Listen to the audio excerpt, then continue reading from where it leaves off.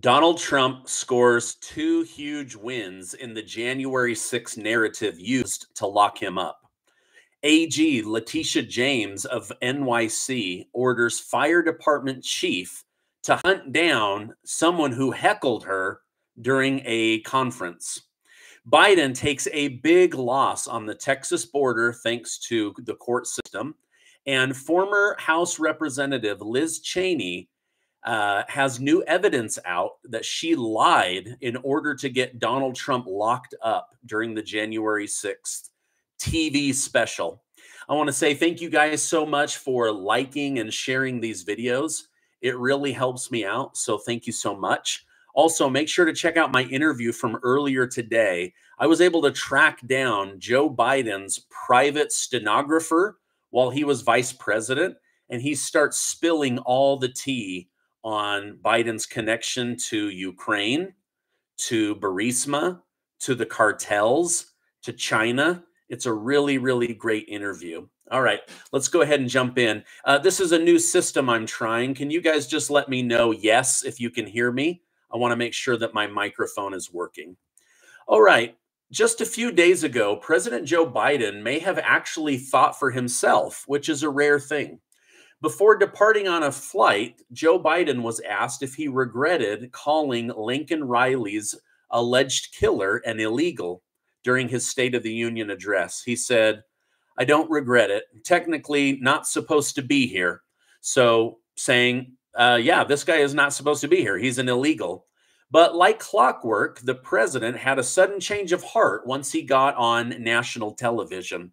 He said, I shouldn't have used illegal. I should have, it's undocumented.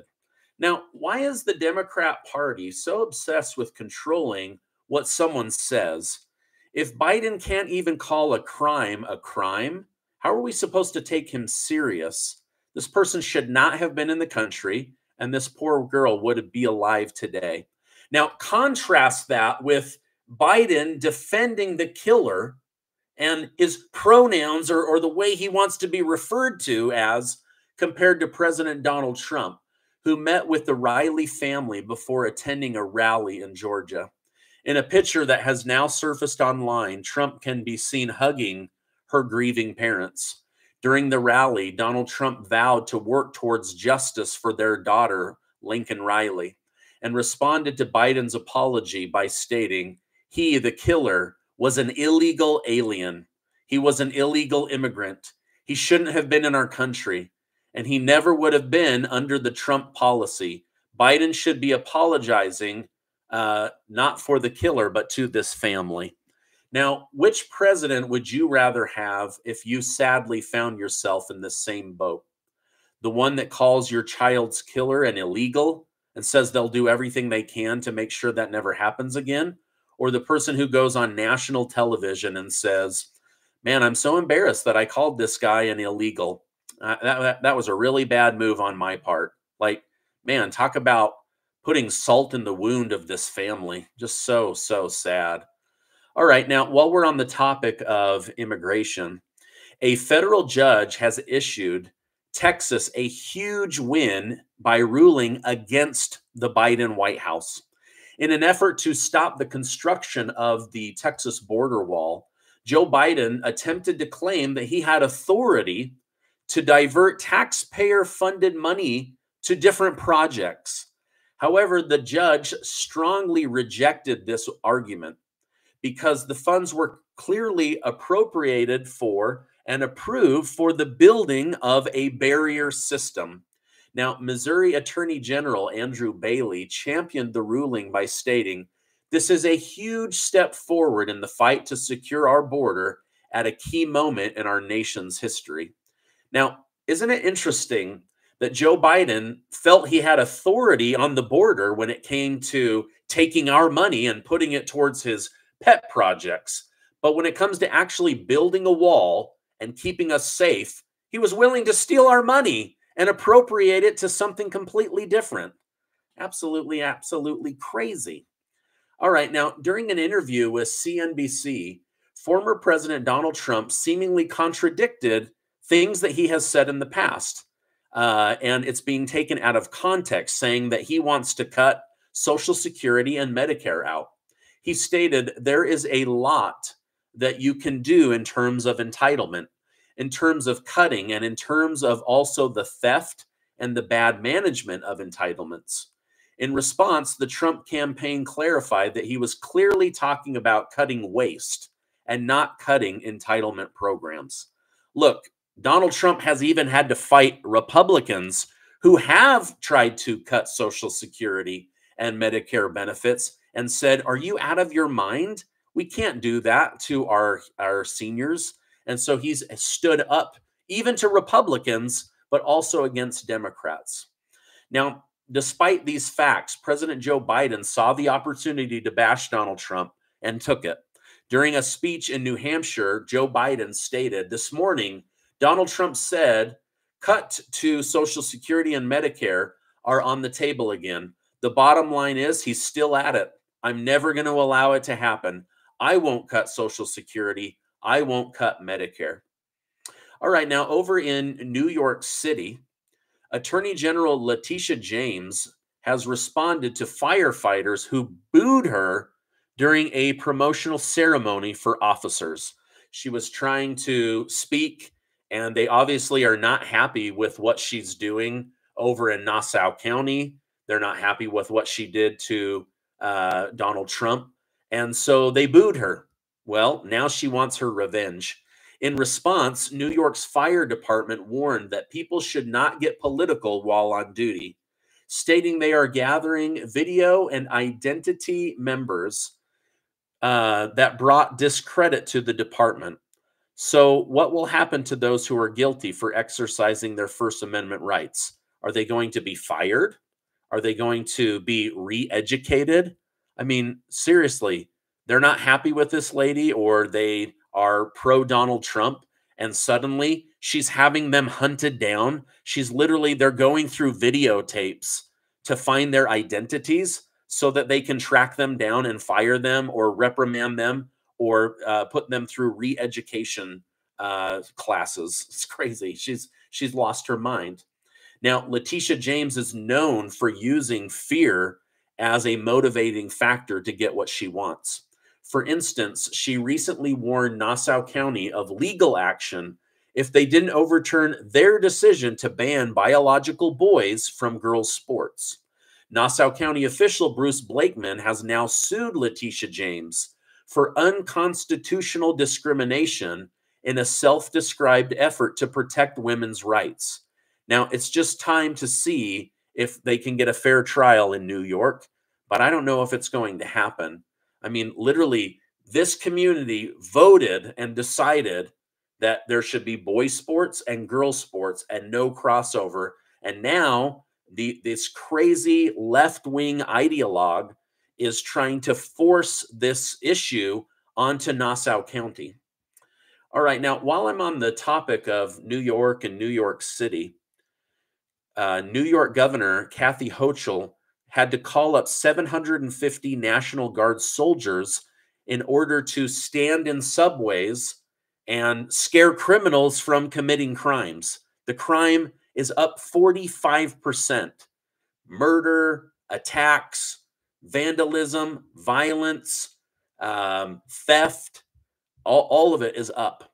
Well, I guess they did too good of a job, because now Governor Kathy Hochul has now banned these soldiers from having their rifles to defend themselves and make people feel safe while riding the subway.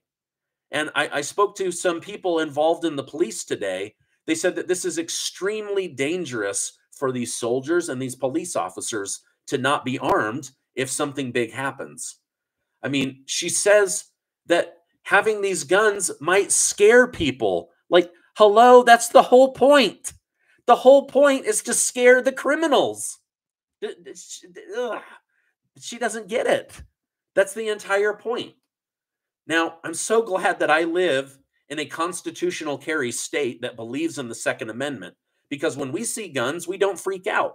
When I see someone grocery shopping next to me with a gun on their hip, it actually brings me comfort. It doesn't cause me to panic. I see it every day. Every time I go to the grocery store, I see people with guns. It literally doesn't bother me a bit. What bothers me is being somewhere where nobody but criminals have guns. That's what's happening on the subways in New York. And that's exactly what she's trying to ban. She's literally saying, put your life on the line, but don't have any way to defend yourself or the people that you are now being hired to defend. All right, now listen to this. Pay attention. This is big, big news.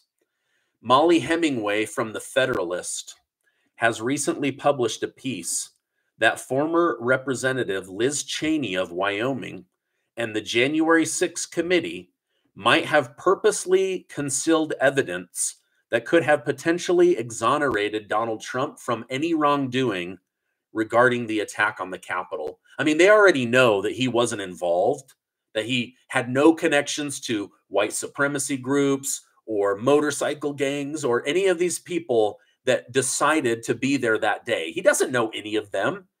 He's a billionaire from New York. How does he know any of these people? He doesn't. And they were never able to prove that. Now, this article points out that the committee made the decision on their own to not present an interview with Deputy Chief of Staff Anthony Ornato. In this interview, Chief Ornato revealed that Donald Trump had proposed deploying 10,000 National Guard troops in order to maintain order at the Capitol. He did not want anything to go bad at the Capitol. In fact, he wanted it so much, he wanted 10,000 people with rifles saying, "Don't mess with the Capitol." And now he has testified under oath that this is true.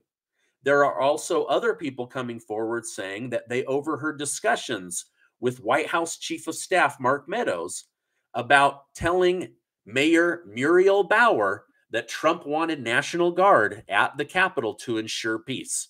But of course, now they're saying, no, that didn't happen. And remember, they actually destroyed evidence the day before they were supposed to turn it over. The day before. You guys, we're living in a banana republic. This is sad. Like, makes me sad. I want to raise my children in a place where honesty is valued, justice is served. Absolutely crazy. Now, what do you think should happen to Liz Cheney for purposely bearing evidence that would have exonerated Donald J. Trump? I'd like to hear from you. Be kind. I don't want to get banned on YouTube for somebody writing some kind of threat. That's not who we are. But you can be honest. Now, it's funny because Democrats praised Liz Cheney for being brave and a courageous truth teller. But in reality, she was lying and she was hiding evidence on purpose. You can't be a truth teller and a liar. You can only be one. So what's going on there, right? I mean, didn't her father teach her the value of telling the truth? Oh, wait. Her dad is Dick Cheney. You know, the guy that lied about weapons of mass destruction so that the United States military could kill 1 million people in Iraq. These people didn't even know that they had been lied to. These soldiers were sent into battle with orders to kill based off of lies from Dick Cheney. He is a Dick Cheney. All right, now, ever since January 6th, Joe Biden has been trying to convince the American people that electing Donald Trump would be the end of democracy because he tried to overturn the election. But according to a recent Rasmussen poll, 57% of Democrats oppose certifying the election if Donald Trump wins. When Donald Trump wins, right? Think about that. 57% of Democrats that are mad and say that Donald Trump tried to overturn the election by sicking these groups on the Capitol, they're now saying, if this guy wins, we shouldn't count the votes. There's no way we should allow him to be president. We should block him and not allow the peaceful transfer of power. Oh Oh my gosh, you guys, the hypocrisy. The hypocrisy is absolutely insane. 57% of Democrats say if Donald Trump wins, do not certify the election. That's from Rasmussen, one of the most reputable polling companies out there.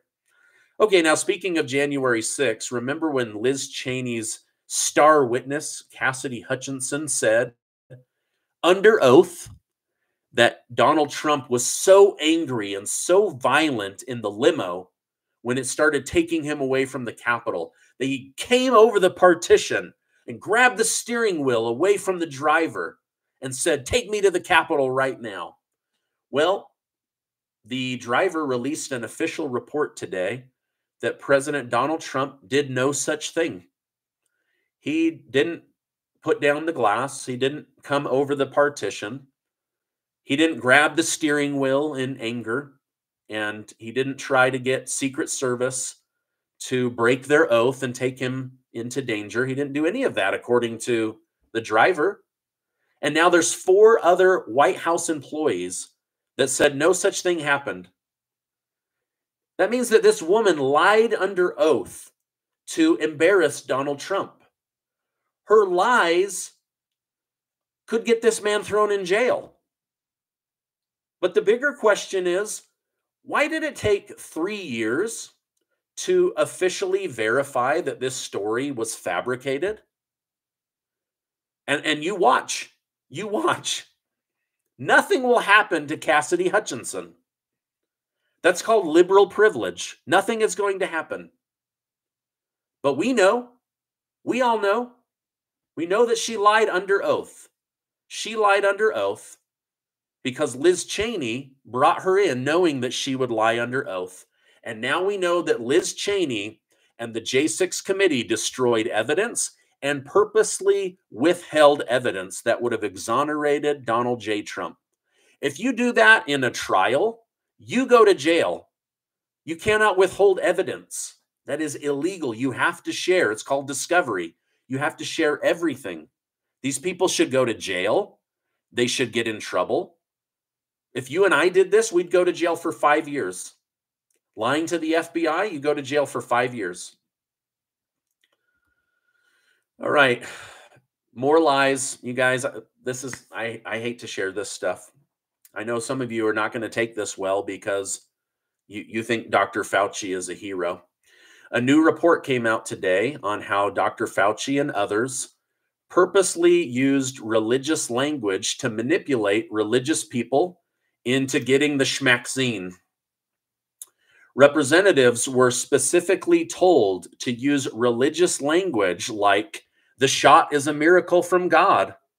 God blessed Pfizer to find a miracle cure. This is an answer to all of our prayers. Or words like, we have to have faith in science. We have to pray that God will bless these scientists to perform a miracle. They then started telling religious people, bishops, pastors, heads of churches, they said, we prayed that God would give us a vaccine with 60% efficacy, but instead he gave us one with 96% efficacy. This is an answer from God. Well, it turns out those only have a 19% efficacy, and it doesn't even last 60 days. What a joke. I hope religious people never fall prey to government lies ever again. Do not trust your government. Do not let people that do not believe in God use language about God to trick you into putting billions and billions of dollars into corporate donors' coffers. That's exactly what happened. It's disgusting to me. Instead, you know what they do? This is as close as they get to religion. They play God and they say, you know what? We're going to break the law and go to a different country, and we're going to do something called gain-of-function research, where we're going to take a virus and we're going to amplify it so that it is 1,000% more deadly, 10 times more deadly. Oh, it didn't take, because usually viruses don't jump from one species to another. Oh, we're going to put a furin cleavage site so that it can hook into the human body, so that it can attack the human body. This is playing God. I mean, like, what's the likelihood that a a virus is going to jump from one animal into humans? It's very, very unlikely. And yet they are playing God, but then they tricked people. They used religious language to make you believe that they had created a miracle. All right, I know some of you are that's going to rub you wrong, but that is the truth. It just came out in a new report. All right, Cora McCarver, thank you so much for the super chat. You're amazing. Thank you so much for that. Okay, over in the Red Sea off the coast of Yemen, the U.S. Navy has been having a crazy 48-hour period. It's been reported that the Houthi terrorists have possibly carried out their largest attack yet. According to CENTCOM and the Pentagon, the Navy shot down at least 15 drones, which presented an imminent threat to merchant vessels, the U.S. Navy, men and women in uniform, and coalition ships in the region. They will be deciding how they want to respond to this. It's pretty sad that these drones are able to take out such expensive military equipment, but that's the new battle. That's what they're facing in the Red Sea. It's what they're facing up in Ukraine. It's pretty crazy. All right, well, that's my update for today. As I know more, I will definitely come on and share more with you. Before you go, I want to remind you that you are amazing. Thank you guys so much for stopping by, for supporting the channel. It really means a lot to me. Hours and hours of research go into each of these broadcasts. I want to thank my team. I want to thank you guys. Make sure to hit that like button because it tells YouTube to share the truth with more people. Hit that subscribe button. We want to get to 1.6 million amazing truth seekers. I'm going to leave a video probably right here to go watch that interview with Joe Biden's stenographer where he spills the tea on the different Biden crime family crimes. Hey, thanks so much. Love you guys. Have a great night.